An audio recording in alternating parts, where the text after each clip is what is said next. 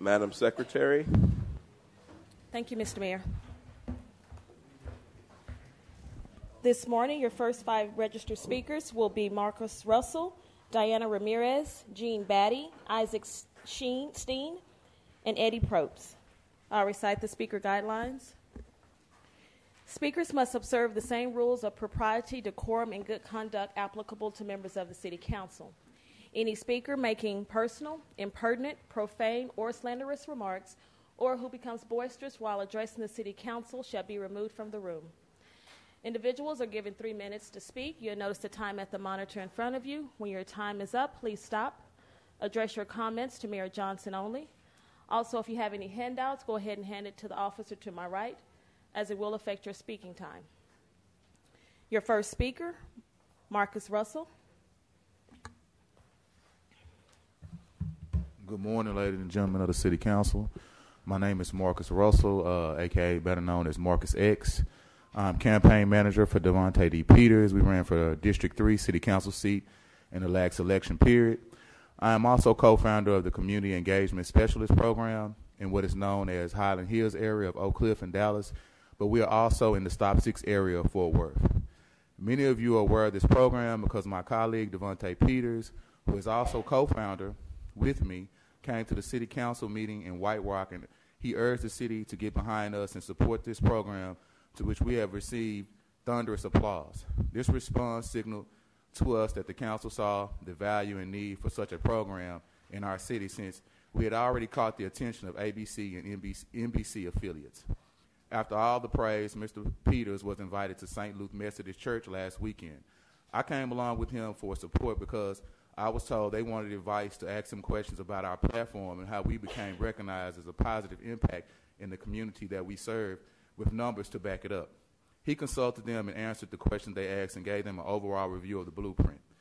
Then after about 2 days, a friend told me he saw a commercial, a news commercial with my face and Davante's face, with the story about the mayor using a grant for a task force. I must say I was a little perplexed because I hadn't heard of it or even seen the news story, so I started searching articles and found out the Reverend Bowie of the St. Luke Methodist Church, of the church who his committee and board, who we had just arrived, I guess was so impressed. The reason I'm saying this because the members of the church, who are also politicians, told us they had been discussing our program weeks before. So I must assume that the Reverend spoke to the mayor, and because of this, offered the mayor offered a grant to develop a task force to create a program similar to the one we have already established. Well, Mayor Johnson, I am here to say that recreating the wheel doesn't have to be recreated again for such a successful program with proven results, which we've already done. We appreciate Reverend Bowie and his recognition and calling the mayor's office to attention of our program. He's willing to provide a grant to develop a program, and we're more happy to take it from here. Thank you for helping us open the door, and since we have already developed a program, we don't have to lose any time. We can hit the ground running and begin to replicate our program throughout the city. We are prepared to offer consultation, management services, and the best practices as needed to help recreate our intellectual property in different areas of the city. We feel as citizens of this great city, it behooves us to do so because lowering violent crime doesn't just benefit us, it benefits all residents of the community we serve. With our program, we have made a constant big difference. Since we implemented this program, the community feels much safer. We have documented proof that the crime in our community we currently serve has significantly dropped since we started our program and engagement program. This is significant because before we arrived in this area, it had one of the highest incidents of violent crimes in the city and really the highest murder rate in these apartments. And though the state troopers had never came to the Highland Hills area, we were still able to dramatically reduce crime in the Highland Hills area without the assistance of the state troopers. Our program is unique because we don't address the symptoms, which are violence and crime. We also focus on the disease, which is poverty, by finding resources for people, problems, and not capitalizing off them. Growing up in impoverished communities. Thank you very much. I'm sorry your time's expired, but I appreciate it very much. And I understand that we've actually been in contact with you, our office, so we want to talk to you more about the task force. Okay, yeah, they did recently call us. I appreciate you being here this morning. Thank you so much. All right, thank you. Diana Ramirez.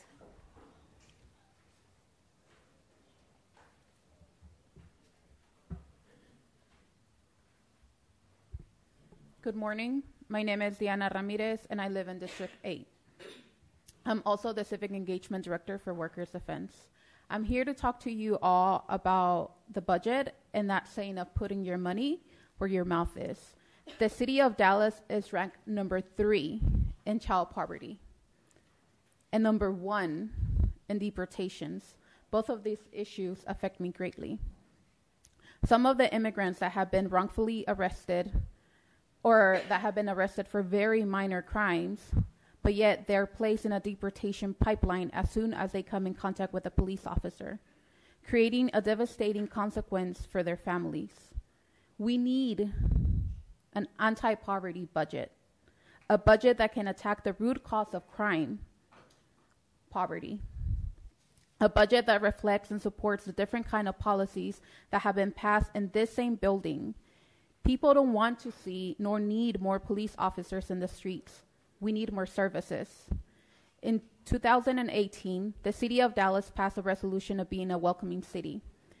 It's time that that money gets allocated for a legal defense fund to help the wrongfully arrested immigrants currently being held in the detention center or jail away from their families.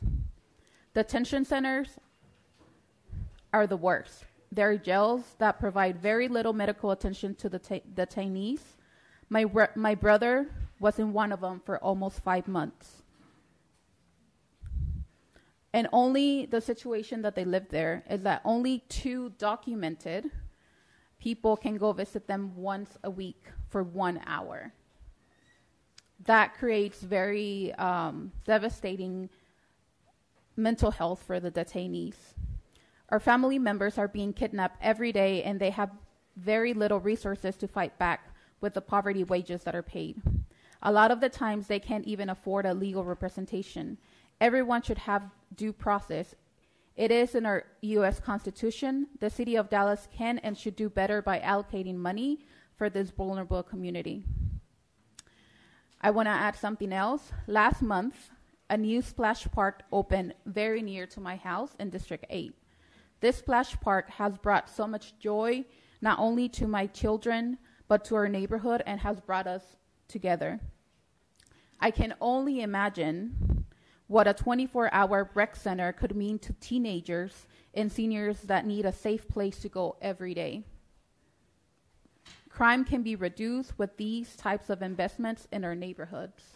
And lastly, a few months ago, the basic time policy passed here. It is very, very important that someone continues to oversee the implementation of that policy to make sure that workers are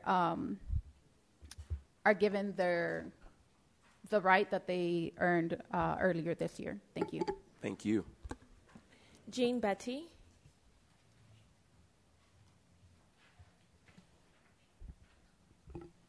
Good morning, Mayor and City Council members.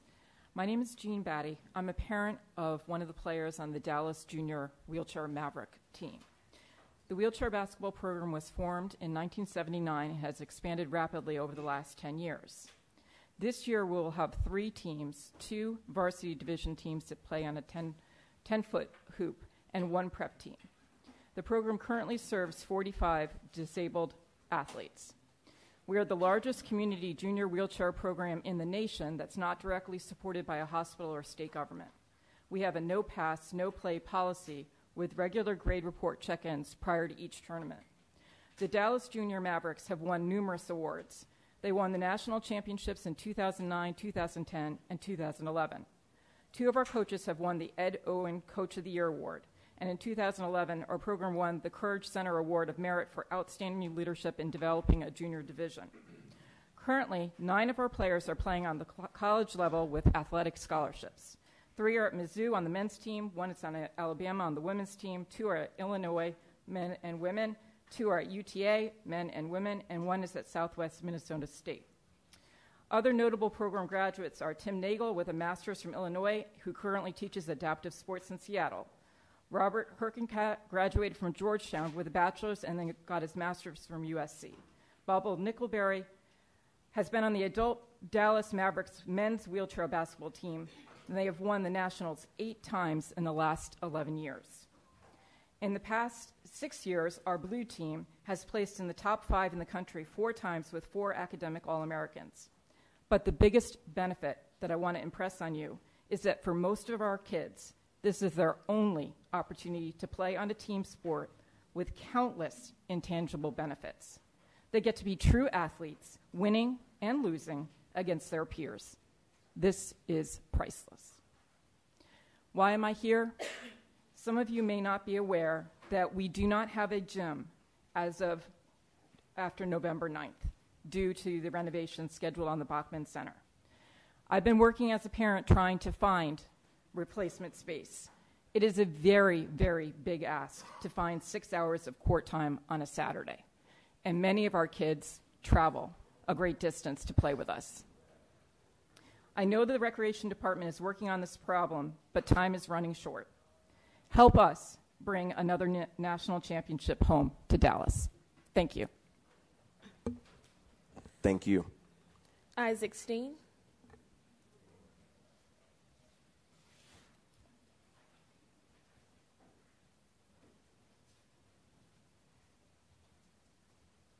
Good morning. My name is Isaac Steen, and I wanted to talk about the budget.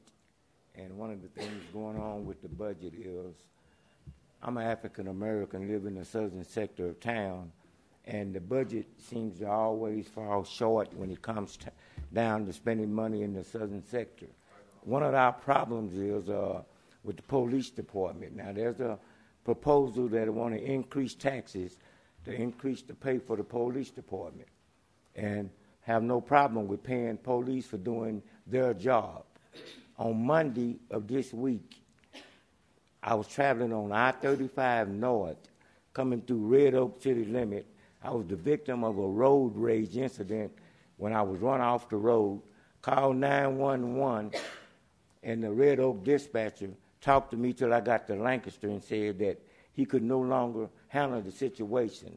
Traveled on through Lancaster, the Lancaster Police Department 911 handled the incident and told me we was going into Dallas. If I wanted to stop and talk to their officer, I could stop. Or I was following the victim, the perpetrator of this crime, had his license plate number down, giving it to the police as we traveled. As we come up on 20, I was turned over to the Dallas Police Department. The Dallas 911 operator told me that we have a no following clause. I told her that the person exit off on Camp Wisdom and 35 and pulled into the Exxon station, and I was sitting there behind them. She said, sit in your car until the police department get here. I got a unit dispatched to you. After about 10 minutes, I was told that I would have to get off the phone with the 911 operator, which was protecting me and making sure I was safe, and I was getting a phone call from the Red Oak Police Department, which he told me to get out of the vehicle and walk around and see would I have any damage, and he told me that he could not do anything for me because of the fact that I only had a scratched mirror. Well, I told him that I called in a 911 road rage, and I was wondering how was he able to just separate me from the 911 operator, putting my life in jeopardy with someone in a vehicle who I know who he was and didn't know who he was, and he had a big German Shepherd dog in the car. Got the phone call from Red Oak, and he told me that the guy that was, I guess he had talked to the guy. But he had told me previously that he could not handle the situation. It was out of his jurisdiction. Upon yesterday, I tried to get information about this situation, but the Dallas police would not do anything or give out any information. So me, being an African-American, why would I agree to get him a raise? Thank you. Thank you, sir. Eddie Probst. Leroy Pena.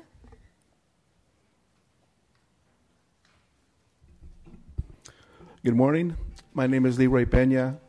I'm the National Director of the Red-Handed Warrior Society, and I'm also an enrolled member of the Lipan Apache Tribe of Texas. Now, I was here last week when there was an exchange between one of the council members and a speaker here last week. Now, my question is, what is the definition of hate speech? Now, has that been defined? Could hate speech be to support a movement that is holding a particular government accountable for its mistreatment of a people? Now, it was a pretty bad exchange, and even a vulgar gesture was made towards this speaker. Now, we expect more out of our council members. And to your credit, Mayor Johnson, you kind of collected everything and you kind of shut it down pretty good. But this council member has yet to be disciplined for what happened last week. Because, supporting something like BDS, in my opinion, is not hate speech. Because of what is occurring right now in that region, to support it is not a hateful act. So, the community is looking for something to happen here, because we can't have council members shouting down speakers and saying words like hate speech when all they're doing is expressing their opinion. Now, I'm Apache, so we know what it's like to be forced off our land. So we do have, we can empathize what's going on with the Palestinians. Now, to support their cause, it does not make me an anti-Semite. It means that I am against the oppression of a people the same way that my people were once oppressed. Now, we're going to be waiting these few days coming up to see what the city actually does as far as disciplining this council member. Because you can't be flipping the bird at somebody that's speaking. You know what I mean? This is Dallas. We expect more out of our council members than that kind of behavior. That behavior has no place in the council chamber. And shouting somebody down like that, too, it lacks class. I'm telling you right now. So we look to y'all to be an example to the rest of us on how to behave. A lot of you are from different political affiliations, yet you seem to get along pretty good. But we can't have people acting and things occurring like what happened last week. Thank you. I'm sorry, before we go on, I do want to say something about that. I appreciate you bringing this point up, and I wanted to say this. I'm the presiding officer of this body, and I take responsibility for maintaining the decorum in this room and in our meetings. So I want to apologize for not doing a better job at my job of maintaining decorum. I'll do better. I'm new. I'm trying my best. So I'm going to work on that. We're reviewing our rules right now. We're working on how to make sure that our meetings run as efficiently as possible and that we're the best council we can be. So I'll take all these things you've said under advisement when we're looking at our rules revisions.